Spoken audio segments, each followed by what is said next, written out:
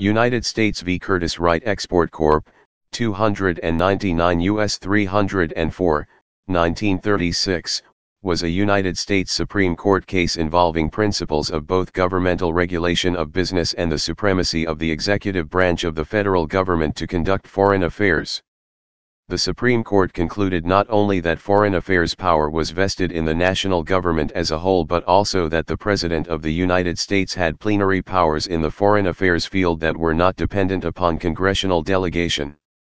Background: Congress, acting by joint resolution, had authorized the President to place an embargo on arms shipments to the South American countries that were engaged in the Chaco War between Bolivia and Paraguay. Pursuant to the resolution, President Franklin Roosevelt proclaimed such an embargo. When Curtiss-Wright Export Corp. Was indicted for violating the embargo through the sale of machine guns to Bolivia, it defended itself on the grounds that the embargo and the proclamation were void, as Congress had improperly delegated legislative power to the executive branch by leaving what was essentially a legislative determination to the President's unfettered discretion. In 1936, the defendant, Curtiss-Wright Corporation, was charged with illegally sending arms of war to Bolivia prior to the revocation of the first proclamation. Issues raised. The defendant raised several issues for consideration by the court. Did the joint resolution passed by Congress grant unconstitutional authority and legislative power to the President, in violation of the non-delegation doctrine? Was the President required by considerations of due process to make findings of fact in support of the proclamation? Did the revocation of the May 1934 proclamation eliminate the penalty for its violation? Decision. The court ruled 7-1 in favor of the United States. Justice Sutherland wrote the majority opinion. They are different, both in respect of their origin and their nature. The broad statement that the federal government can exercise no powers except those specifically enumerated in the Constitution, and such implied powers as are necessary and proper to carry into effect the enumerated powers, is categorically true only in respect of our internal affairs.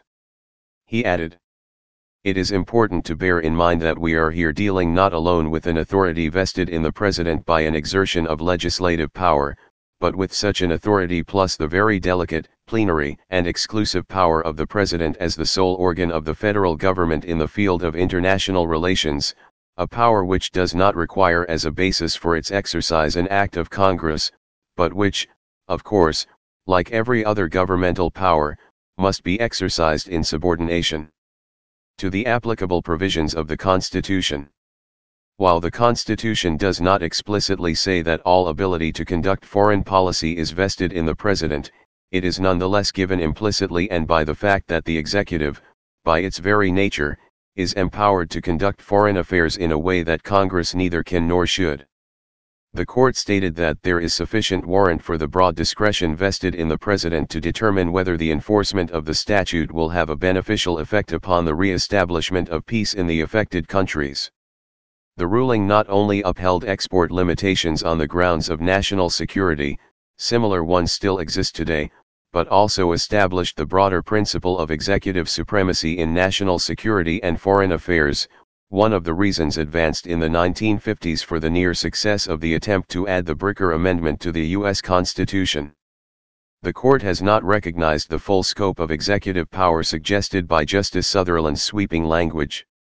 The Supreme Court sometimes thus presented contradictory rulings about foreign policy powers between the President and Congress. Congressional authorization may be necessary to legitimize many executive acts. In Reagan v. Wald, 1984, for example, the Supreme Court cited Curtiss-Wright in upholding the constitutionality of the President's regulations restricting travel to Cuba, expressly on the ground that they had been authorized by Congress.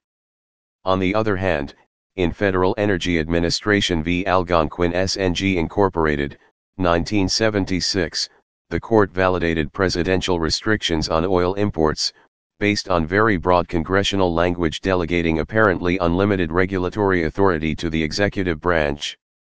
Despite its controversy, Curtiss-Wright is among the Supreme Court's most influential decisions.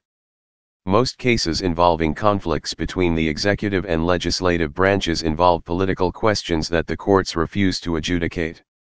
Therefore, the sweeping language of Curtiss-Wright is regularly cited to support executive branch claims of power to act without congressional authorization in foreign affairs, especially if there is no judicial intervention to interpret the meaning of that text.